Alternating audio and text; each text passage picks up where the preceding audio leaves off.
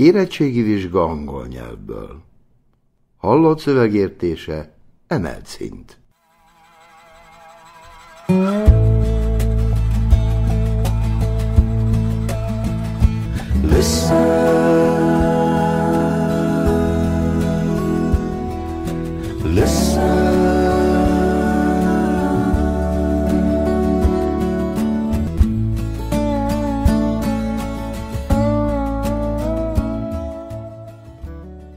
Welcome to the listening component of the Matura examination.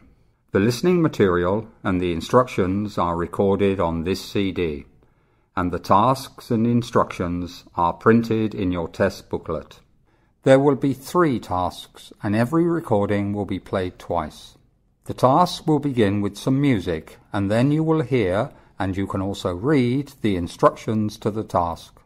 This will be followed by a silent period on the CD in order to give you some time to look at the task in your test booklet before hearing the text. Then we will play the recording in one piece. After another short silent period, we will play the recording for the second time, but now in shorter sections and with breaks between the sections in order to give you enough time to write down your answers. Please note that the first item in each task, marked with a tick, is always an example. The whole test is exactly 30 minutes long. Good luck. Listen.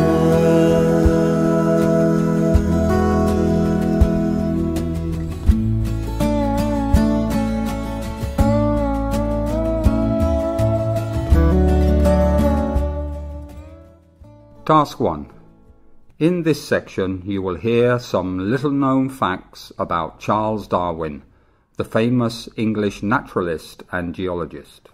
Your task will be to decide whether the following statements are true, false, or we do not know because the text does not say, and write the appropriate letter in the boxes on the right. Write A if the statement is true, write B if the statement is false, and write C if the text does not say. First you will have some time to look at the task, and then we will play the whole recording in one piece. Then after a short pause you will hear the recording again, but this time we will play the text in shorter sections to give you enough time to write down your answers. A means true, B means false, and C means the text does not say. Now look at the task in your booklet.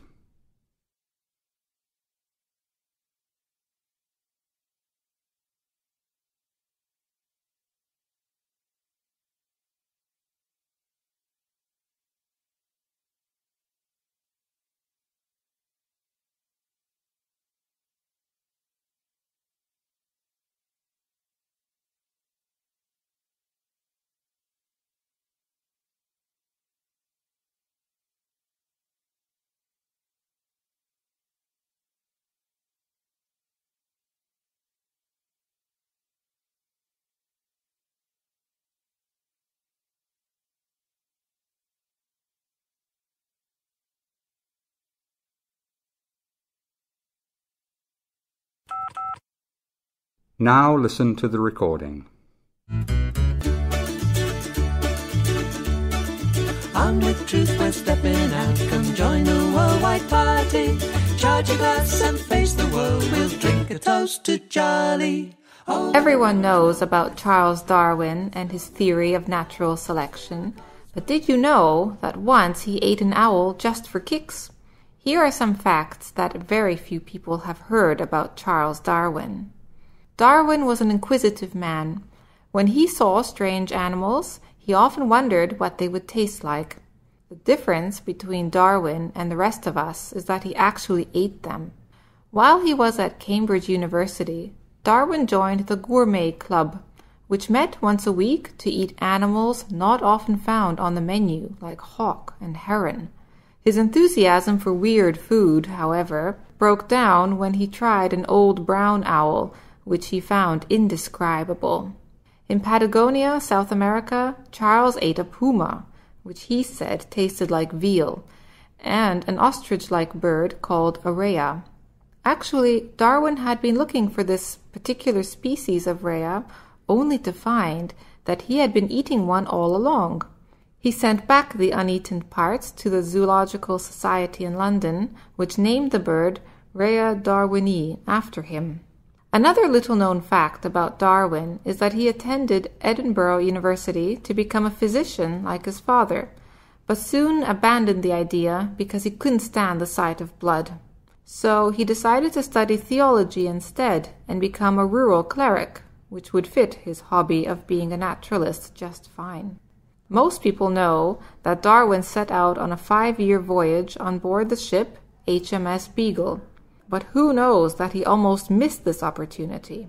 The captain of the HMS Beagle, Robert Fitzroy, was about to embark on a survey expedition to South America, but he was afraid of the stress and loneliness of such a voyage. Indeed, the previous captain of the ship had committed suicide. So Fitzroy asked his superiors for a well-educated and scientific gentleman companion to come along as an unpaid naturalist whom he could treat as an equal. The professors at Cambridge recommended the 22-year-old Charles Darwin for the trip. Darwin and Fitzroy got on well, but later Darwin found out that he almost didn't get picked for the voyage. This was what Darwin wrote in a letter about this incident. Afterwards, on becoming friends with Fitzroy, I heard that I had run a very narrow risk of being rejected as the Beagle's naturalist on account of the shape of my nose. Fitzroy was convinced that he could judge a man's character by the outline of his features, and he doubted whether anyone with my nose could possess sufficient energy and determination for the voyage. But I think he was afterwards well satisfied that my nose had spoken falsely.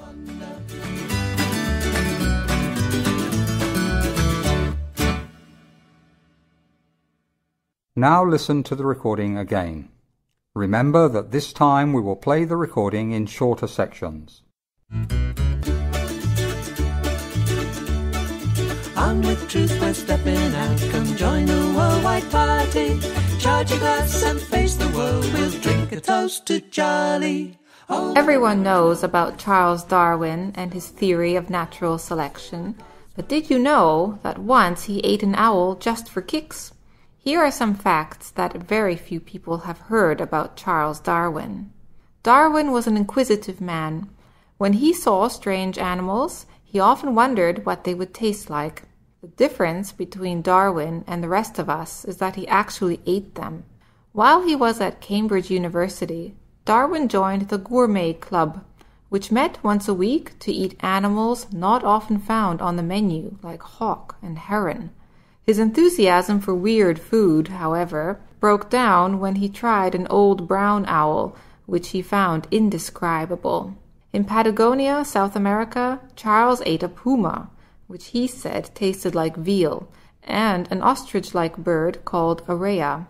Actually, Darwin had been looking for this particular species of rhea only to find that he had been eating one all along. He sent back the uneaten parts to the Zoological Society in London, which named the bird Rhea darwini after him. Another little-known fact about Darwin is that he attended Edinburgh University to become a physician like his father, but soon abandoned the idea because he couldn't stand the sight of blood. So he decided to study theology instead and become a rural cleric, which would fit his hobby of being a naturalist just fine.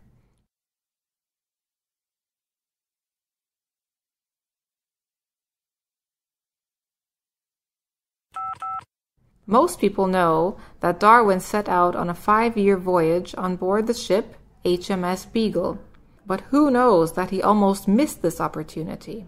The captain of the HMS Beagle, Robert Fitzroy, was about to embark on a survey expedition to South America, but he was afraid of the stress and loneliness of such a voyage. Indeed, the previous captain of the ship had committed suicide.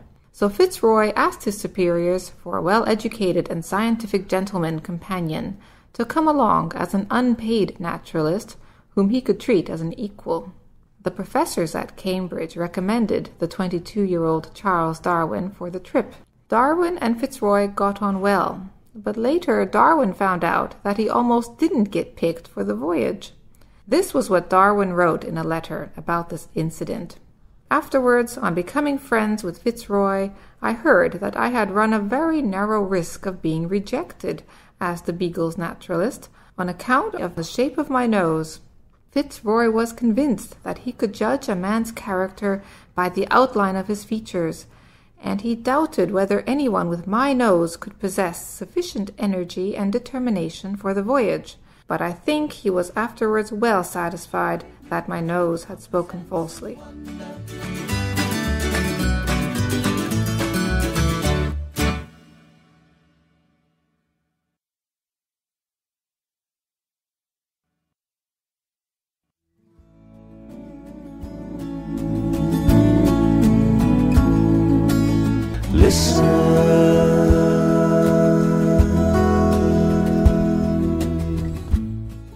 That is the end of Task 1.